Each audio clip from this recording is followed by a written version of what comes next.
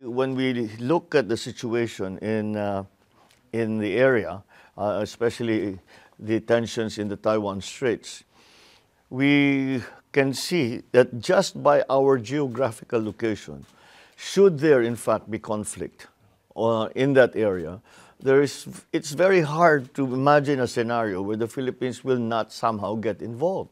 I always remind everyone that Kaohsiung in Taiwan is a 40-minute flight away from my province.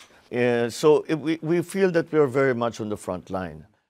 It's certainly under study, there was already a proposal for certain areas. So I think it really is just a progression of what has already been happening.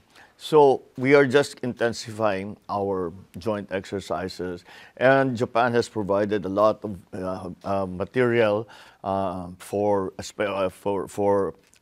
us in the Philippines to be able to safeguard our territorial waters, up to vessels, equipment, communications, etc. And we have been holding joint exercises before.